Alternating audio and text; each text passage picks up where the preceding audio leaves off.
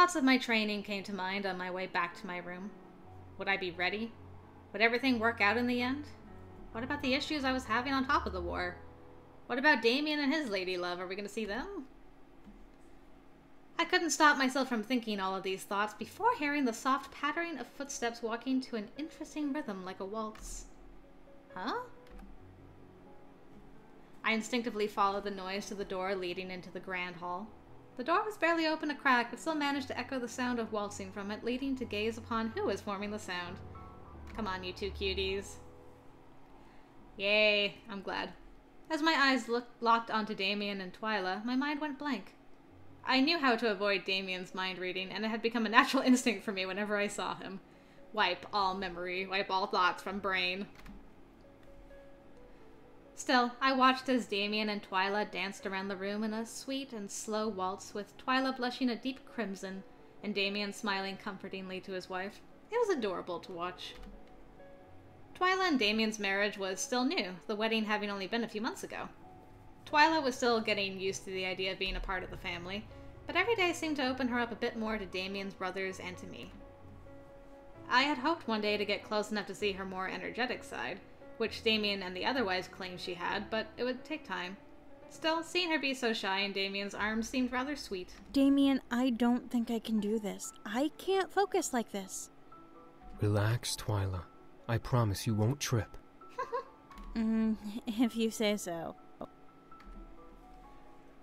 Twyla focused solely on the steps she was making, most likely to forget that Damien was holding her so close to him. Damien simply chuckled before dipping her back, making her grip onto him and gasp. Damien, don't be a jerk. Relax. It's okay. Aww. Look at those two cuties. Slowly, Damien lifted Twyla back up, locking eyes with her and releasing her hand to cup her cheek. You've been nervous this whole time we've been here. What's wrong?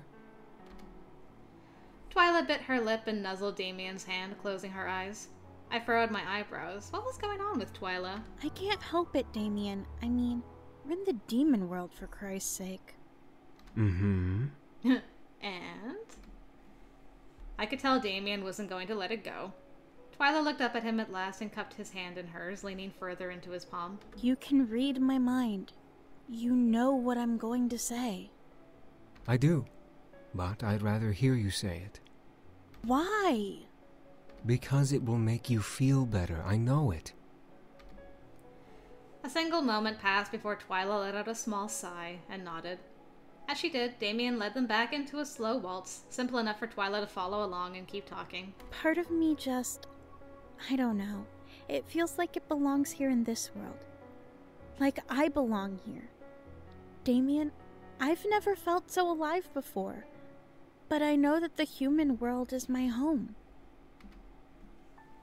Damien nodded and spun her around slightly. As he did, Twyla took in a breath, physically relaxing a bit more and becoming lost in the dance Damien was leading her through. But this place also brought you so many bad memories, so I feel terrible for feeling at home here. I don't know, Damien. I know that it's because I'm only half human, but... Okay, so that's your story. Interesting. I stared wide-eyed at Twyla. She was half demon? What kind of demon was she? Questions gathered in my chest, remembering that Damien was still able to hear thoughts. How do you gather questions in your chest, is what I want to know. Damien, however, only smiled and pulled Twyla closer to him, making her gasp. Twyla, it's all right. I promise I'm okay. But Damien, you want to be human. And what does that have to do with anything? Damien. Finally, Twyla stopped dancing and stood still, looking up to her husband with serious eyes. Damien stared back, listening intently. You married me even though I'm technically Fae. Ah. You love me even though I'm proud of who I am. I don't want to alienate you because I find this world to be as beautiful as my mother said it would be. Silence passed once again between them. I felt sorry for Twyla. She seemed serious about the whole ordeal, but Damien's simple smile practically melted the tension from the air. This world is your home too. As much as I hated being here, this world was the place I was born in. Damien brought Twyla's hand to his lips, pressing his love on her wrist and moving to gently place a kiss on her forehead, making the blush on her face intensify at the intimate gestures. He chuckled at how he elicited such a response from his wife before nuzzling her nose to nose. But if I'm with you, then I can make brand new memories wherever we are, even here in the demon world. The past is the past. My future is with you. Oh, that's so sweet. My heart instantly melted at the words. It was so sweet to hear Damien say that to Twyla, I could hardly contain myself. Twyla stared up at Damien, flattered and in awe. I couldn't help but smile at the sight. Damien really did love her, and she indeed loved him enough to care about his feelings. I love you, Damien. I love you too. What surprised me was Twyla gently leaning up and brushing her lips against Damien's, catching him off guard as well before he pressed back and kissed her lovingly. I nearly squealed at the sight of how cute they were. Angel, control yourself. Damien wrapped his arms around her waist as she tangled her own around his neck, leaning back in the dance embrace they were in and becoming absorbed within each other. I took that moment to quickly sneak away, hoping that Damien wouldn't catch me peeping. Oh, hey, you. One of these days, I guess on either Matthew or Damien's routes, I'm gonna have to pick the wife, training alone option again, just to see what his interaction with Carrie is. Because I'd like to see that. As I marched back to my room, I was stopped by Sam. I stared at him as he leaned against the door to our room, as if he had been waiting for me for a while. Sorry, I was, squealing over your brothers and their wives. They're so cute. Seems like it's only Matthew and, Norin who, don't have... Norin's not really worried about anything, where Matthew's like, what's wrong, Norin? They're just, really cute together. Hey. Yo. Hey. I knew that this could only mean one thing. My test was waiting for me. Yay. I pressed my lips together, nervous, but knowing that I had to go through it regardless of how I felt. Diana's words began to flood back into my mind as I took Sam's hand and gave it a squeeze. Sam squeezed my hand back, nodding, and led me away from our bedroom towards the war room, where Diana was waiting for us. As Diana locked her sights on us, she let out a sigh and gestured to the table, where a large conglomerate of items were placed and presented. Sam halted his stop, staring at the table in absolute shock. I, however, merely grew confused.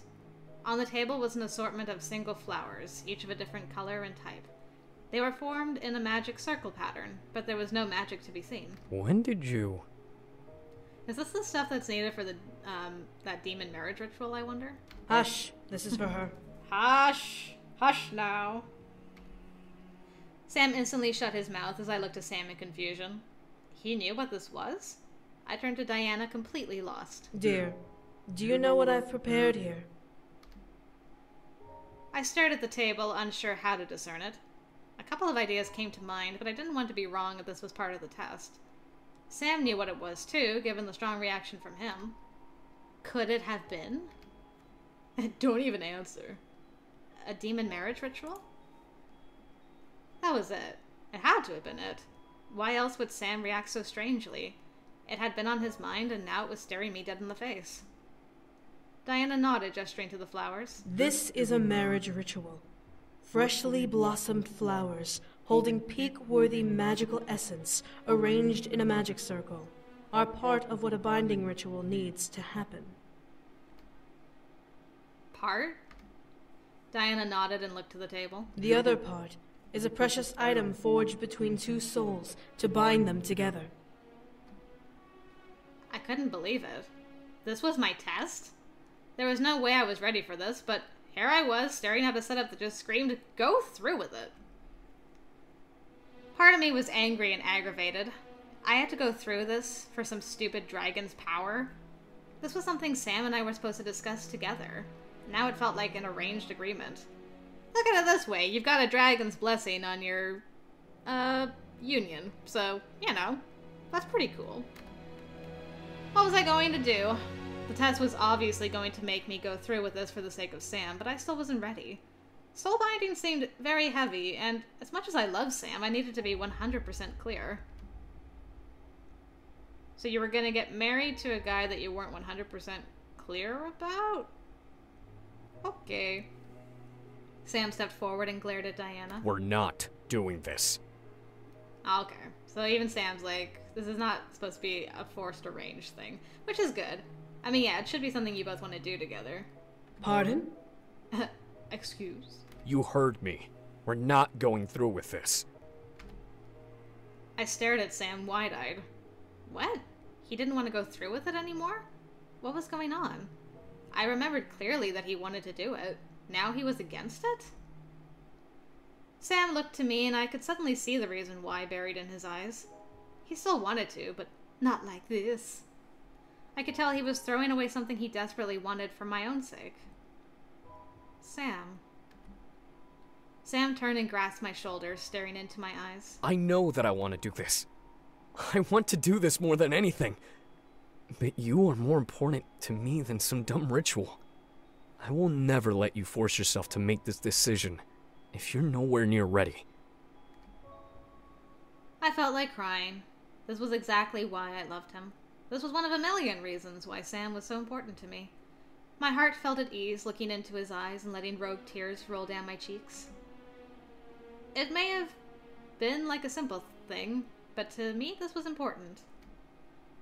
I gently caressed Sam's cheek, feeling the warmth of his skin beneath my hand and thanking every deity I knew that I had him beside me as mine.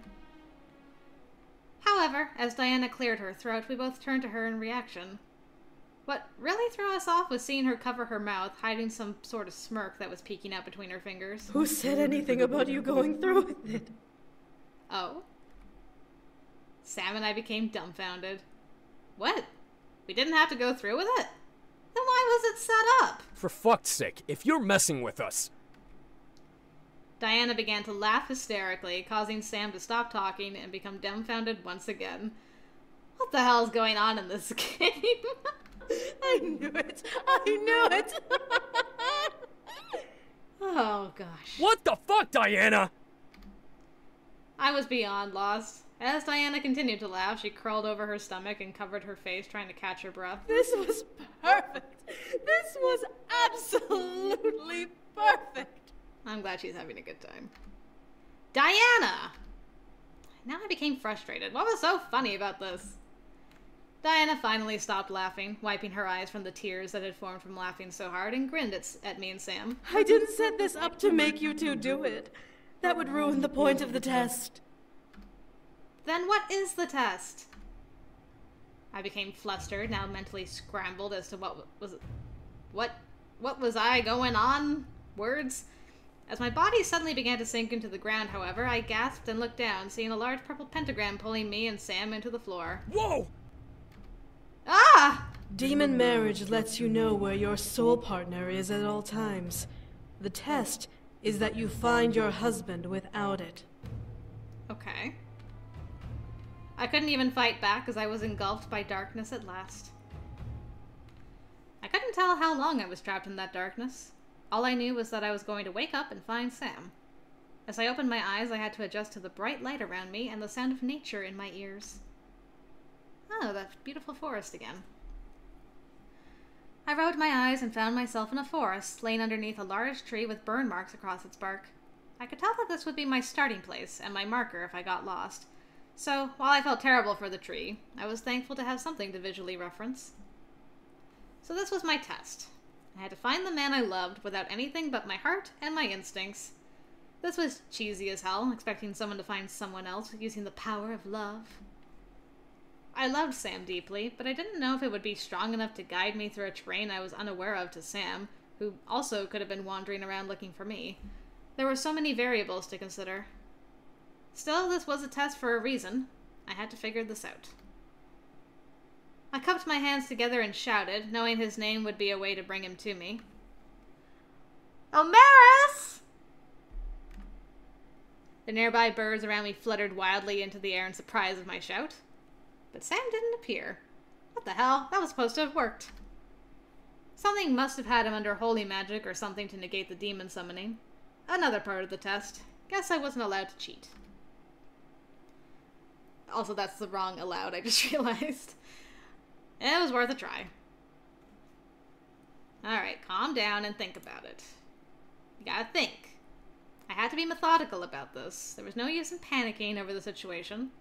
The forest couldn't be that big. Could it? I shook my head. No. Nope. I had to find him if it was the last thing I do. This was the only way to get the dragon's power, as difficult and unnecessary as it was. I looked around, trying to decide where to start. I started heading to the left of the tree's burn marks. It was better than no direction at all, and it was a start. Each step I took became one filled with haste. I wanted to find Sam soon, and I didn't want to laze about this. It felt like hours went by until I stopped and looked around, exhausted from walking so far at such a fast pace. I leaned against a nearby tree, catching my breath. How the hell am I going to find him? Something in my heart began to feel heavy. What if I wasn't able to find him? What if this was an impossible quest? I felt my body slide down the side of the tree, making me sit down at the base in fear. This couldn't be. Sadness and ache began to consume my thoughts. There was no way to track him. No way to find him at all in this place. I'd be searching forever, only hoping that I would find him and pray that he was alive when I did. My hands combed through my hair as I fought back tears. Please let me wake up if this was a dream. Please let me see him again. Giving up so soon, my dear? At Diana's voice, I suddenly gasped and looked up, only to find no one around. I quickly stood and scanned the area, but alas, there was only trees around. Diana, I don't know what to do. How can I find him? You have all of the means to find him. You're just not thinking it through. I looked into the air, confused as ever. What did she mean? I didn't have anything but the clothes I was wearing. Diana chuckled slightly. Think. Besides his heart, what else did he give you as a token of his love? As she said it, the answer came into my mind, replaying the night Sam proposed to me in the night sky. I looked to my hand, seeing the engagement ring Sam had given me resting on my finger, glistening in the light. There we are. The other part of the marriage ritual. Second part? This was... Indeed. It seems he intended to ask you to be his, in body, heart, and spirit. My heart gave a hard and heated thump against my chest, agreeing with Diana's words. He had been prepared all along to ask me to be his, but wanted to at least give me what I wanted first before asking for what he wanted. I smiled, staring at the sparkling emeralds and diamonds on my ring, and finally feeling the magic pulse within it. Still, I was lost on how to use it. How will this help me? Diana chuckled once more, her voice quieter than before. I can't give you all of the answers, dear. But at least you won't be lost anymore. Her voice finally vanished into the air, leaving me alone once more. However, my focus was on my ring. I remembered clearly that this wasn't an ordinary ring, but one magically forged the night Sam proposed. Sam, I'm going to find you. I nodded and felt a wave of hope and courage rush through my body. I was ready now. I focused on the ring, trying to will it to give me a sign, a hint, anything to help me find Sam. As I stared into it, a word popped into my mind. Letting it loose, I could feel magic pulse into the air from around my body. Amor.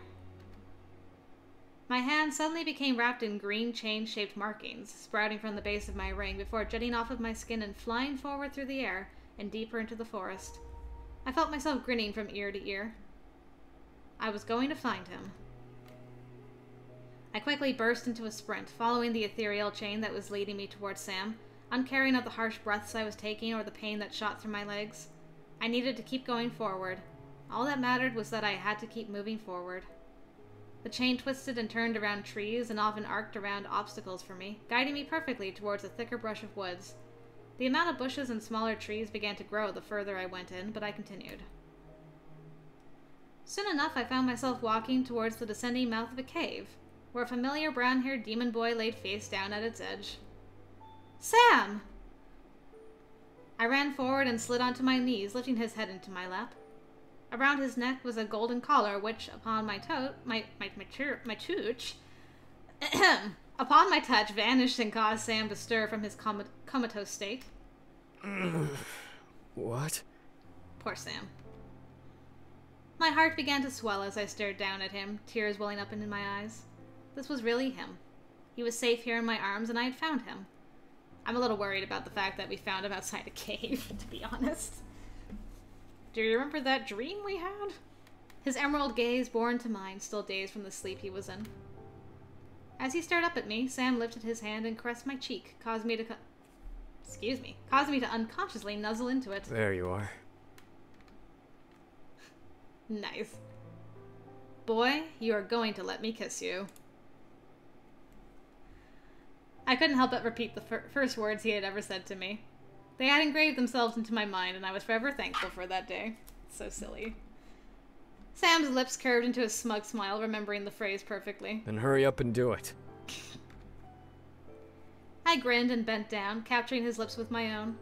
My entire body felt complete as our lips touched. I didn't care if he took energy from me in it. I had found him.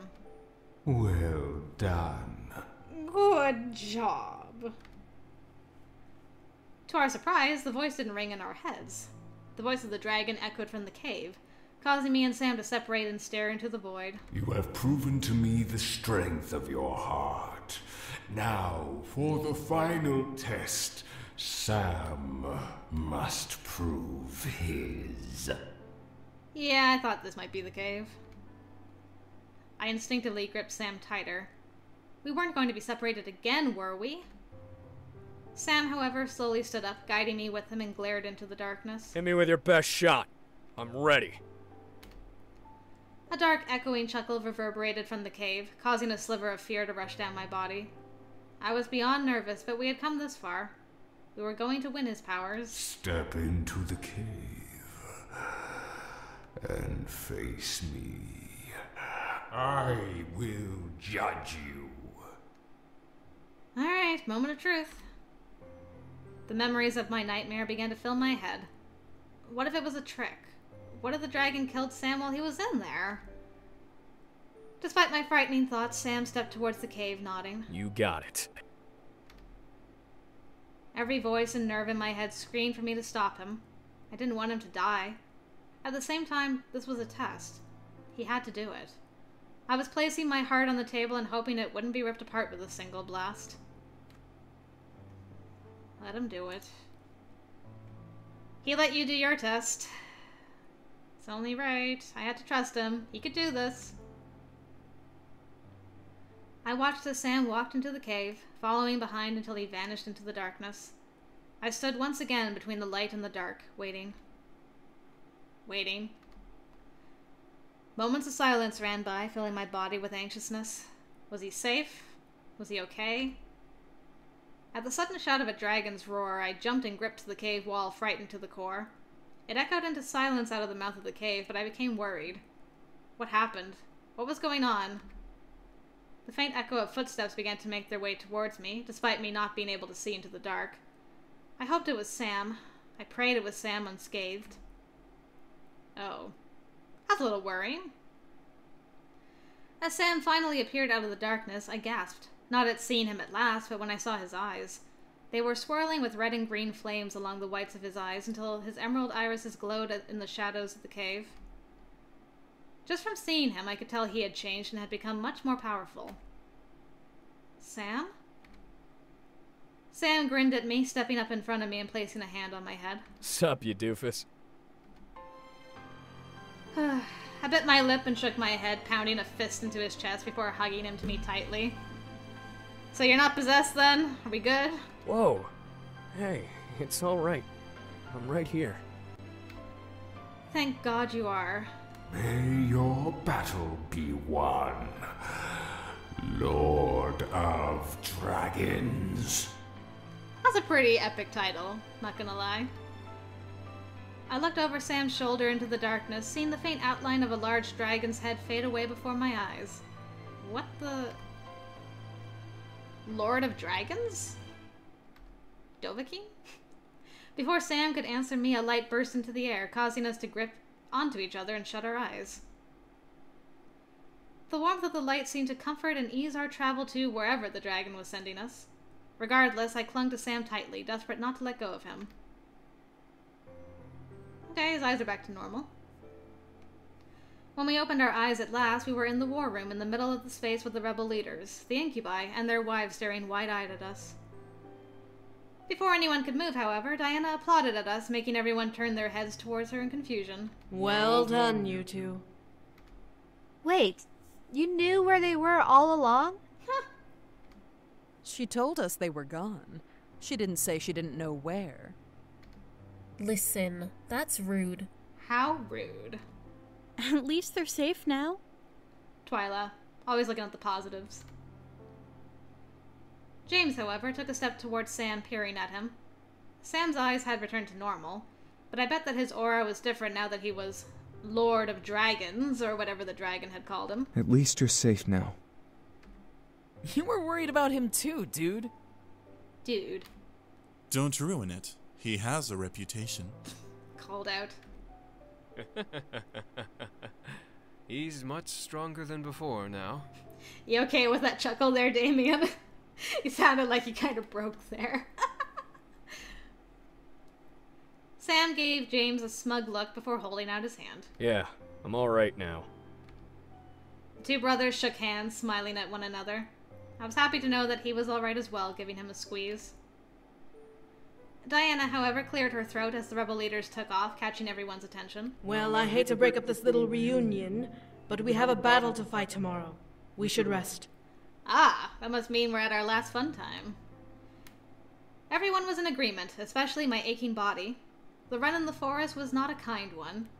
As everyone began to leave, however, Diana called out. Sam, a moment please. Alone. I was worried about what Diana wanted to speak to Sam about alone, but I left the room with the rest of the group regardless. Diana seemed adamant. However, I remained at the door, listening in. Angel, you're just terrible at listening in on conversations and stuff. So, you got me alone. What do you want? I peeked into the room to see Diana faced away from Sam, who had his arms crossed and was waiting for her to speak. Tomorrow is the day we head out to fight him. We've been fighting for 10 years, and it will finally end. You're stalling. What is it? Do you know how many lives have been lost because of this war? Sam finally lowered his arms and glared at the back of Diana's head. I glared as well. Why was she bringing this up? From her tone of voice, however, she seriously wanted an answer. Hundreds? Thousands? 9.5 million lives. Good grief. Sam's breath hitched in shock, as did mine. That many lives had been lost? Was this war truly as bloody as the rebel leaders described it to be? Diana turned her head and stared into Sam's shocked gaze. I had to send off and watch almost 9.5 million soldiers marching to their deaths. This world lost that many lives and had to take their blood and ashes into its soil as the battles we fought ended. The Demon Lord, however, ravaged and slaughtered thousands of innocent lives in between, sending more people to their deaths just because they were in his way. Why are you telling me this? All of those lives could have been spared. Diana turned around and glared hard at Sam, and, to my surprise, Sam froze in place. Every single life that was lost during this war could have lived, could have been leading normal lives. Sam didn't open his mouth. Why wasn't he saying anything? I felt the need to step in, but I was stopped by a hand over my mouth. Shh. Hey, Damien. My partner in crime. I looked up to see Damien covering my mouth and staring into the room intently. I didn't understand. Why was he hushing me? I looked back into the room as Diana began to step towards Sam. My kingdom became the target of the Demon Lord's wrath, and I came back to the castle and my people screaming to the sky and burning in the flames. My family was taken away from me, and there is nothing I can do to bring them back. As Diana finally got close to Sam, leaning nose to nose with him, her eyes began to glow a cruel, cold, golden color, making me worry. And it's all because of you, your brothers, and that human. Tell me how you really feel, though. What? Like lightning, Diana and Sam slammed into the far wall. However, instead of Diana against the wall, Sam was held against it with Diana's hand over his mouth. What surprised me the most was Sam staring at Diana with almost a shocked and fearful expression. What the hell? Sam gripped Diana's arm, but for some reason she didn't seem to be affected by his strength, like he was gripping stone. Where did her strength come from? I want to get it through your head that this war is your fault. Yours and that human's faults. My parents, my sister, their lives were ripped away from this world because of you two. My kingdom burned, drowned in the flames of the Demon Lord because of you two. Technically, that's not really true, though. It's not like you were betrothed to Sam. You were betrothed to James, and it was my grandfather who reached out to these guys, and they decided to leave a shitty home situation. So, it's not really our fault. But if it makes you feel better to blame it on us, then go right ahead, I guess. Your brothers were too enthralled with the human world to give a damn about where they came from, so I could have never convinced them to come back. You were my only hope, and you decided that the human was more important than the peace of this world. Because of your love for her, you stayed in the human world and caused so much death. Maybe I should step in. I slightly thrashed in Damien's arms, but he tightened his hold on me, keeping me quiet. I growled, knowing that I couldn't force myself out without giving both of our positions away, and continued to watch. I want to burn that anger into your soul. Every single life that has been lost in this war to stop the Demon Lord was because of you and your love. I don't really agree with that. It's just the Demon Lord is a psychopath who likes to murder people. Diana's hand slowly moved from Sam's mouth to his collar and gripped it, pulling him up onto his toes. However, as they continued to stare at each other, Sam's eyes began to glow a bright red and gold color, the mixture swirling in his green irises. This war wasn't. Yes, it was! Diana quickly pulled Sam forward and slammed him back into the wall, causing him to jerk and wince, growling but continuing to stare at Diana's angry expression. Around Diana's body was a dark purple aura, flickering like a wildfire with her screams. If I had just killed that human and dragged you back, the world would not be suffering as it is! If that human wasn't alive, then the Demon Lord would not have done what he did! You would have been killed by an angel, probably, although you did kill us sometimes in other endings. This is a very weird thing. But, you know what? Let's just get through this conversation instead of me just, being like, I don't know about that. If you and your brothers had just stayed, this war would not have happened! We're gonna end it! We will! And when this war is over, I will never have to see you or that damn human ever again! I stared wide-eyed as Diana lowered her head down and slightly loosened her grip on Sam's collar. Her back was arched over, twitching and spasming as Diana gritted her teeth. That is why you two must survive. What? Diana's voice weakened immensely, drenched in softened, choked sobs and whimpers. You two need to survive this war. You need to protect her and stay alive no matter what. My heart dropped, but my mind was lost. Where was this coming from? I felt Damien loosen his grip over my mouth slightly as I watched Sam straighten up to look down at Diana. The aura around Diana slowly began to die out with each word Diana choked out. If either of you die, then this war will have happened for nothing. All of those lives, all of this destruction. The only reason we are here is because of you two. Diana. Diana looked up to Sam, a new hopeless pain burning in her eyes as tears began to stream down her face. Swear to me, Brute, that you will take responsibility for this and live, no matter what happens. Damn the war, damn my life. But you must swear that you understand and will take this responsibility. My heart was hurting at the sight of Diana. She looked so broken, barely gripping to Sam and no longer forcing him against the wall behind him. Sam, however, pressed his lips together. What was he going to do? Sam, staring at Diana's expression, slowly grabbed onto both of Diana's horns and pulled Diana's head downward, pressing his forehead to the top of her head. I swear. For the first and only time in my life, I watched Diana crumple to the ground onto her knees with Sam following her down. Diana's hands released Sam and covered her face before she started sobbing violently into her palms. Sam kept his hands on her horns, pressing his forehead into the top of her head with closed eyes. Red energy from Diana's body slowly began to slide along her form and into Sam's head, slowly wrapping around him and fading away. I stepped away from the door and looked at Damien, seeing him look down at the ground in shame. Damien. It is our fault, but we can't change the past. We can only end this. Come try it, Damien! Thank you so much for speaking sense and logic. I still don't think it's... I mean, yes, it was the straw that broke the camel's back, but there could have been another straw that happened later. You have no idea, but you're right about you can't change the past, you can only change the future. I nodded, feeling the weight of the world rest on my soul.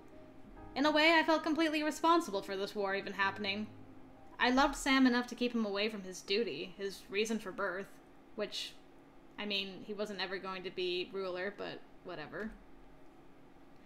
I had chained him to me, and I wouldn't let him go. I looked back to Diana, seeing her shaking and crying as Sam continued to remain still, holding her horns. The energy had vanished, and all that was left were the tears Diana was shedding. Did Sam take her energy? Sam took away her rage. Oh, thanks, Damien. Wait, what? I looked up at Damien, confused. He was an incubus, so he was only able to take away sexual energy, right? He could take other forms of energy, too? Sam can do that? Yes, actually. While he's an incubus, he's also part brute demon, just like the rest of us.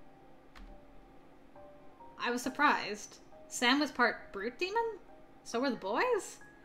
Damien chuckled softly, assumingly because he read my mind, and nodded. Our mothers were succubi. The demon lord, though, he's no incubus. He's a brute demon who feeds on and uses rage energy. That's true, I never really thought about that. Damien looked into the room, losing part of his smile. Sam, our brothers and I were born incubi, but Sam inherited more brute demon traits than the rest of us. Thus, why he had the nicknames Brute and Monster. Because he wasn't like a regular incubus. Damien nodded. I looked at Sam, seeing him stare into Diana's scalp with a focused but intense expression. The more I thought about it, the more I could see what he meant. Sam never got into the idea of taking and using sexual energy. He was angry all of the time in the demon world, so he fed on rage energy instead. It wasn't until he went to the human world with us when he began to rely on his incubus powers. I could only imagine it. Sam, who hated his father and was the rebel son of the Incubi Brothers, full of anger. That was probably why he was so forward when we had met and full of attitude. Still, I fell in love with him. He was truly a wonderful man. He did everything he could to make me happy and feel safe. He always put me first, which flattered me and made me feel incredibly special. I didn't know what to say to that. Diana eventually stopped crying and wiped the tears from her face, but she didn't raise her head. Damien, whom I thought would have stayed longer, disappeared, leaving me alone to watch. Sam, if I die, would you? Oh dear, not the death flags, Diana. Would he what? I stared, hoping that Diana would reply with a clearer question, but she merely closed her eyes and let out a small sigh. Suddenly the noise in the room became silent, but I could see Diana's lips move. Sam's eyes widened as she finished speaking, but he didn't say anything back, even as Diana looked up at Sam. When Sam finally reacted, he let out a silent sigh and spoke back, the sound of his voice negated through whatever silence engulfed the room. As my body began to collapse, I watched as Diana listened and nodded with a smile before fading into the ground through a dark pentagram. Sam, however, remained there, staring where Diana had been and took in whatever she had said. Was she asking him to, rule if she died? Upon the demand of my body, I began to make my way towards the bedroom, not wanting Sam to know that I had been eavesdropping.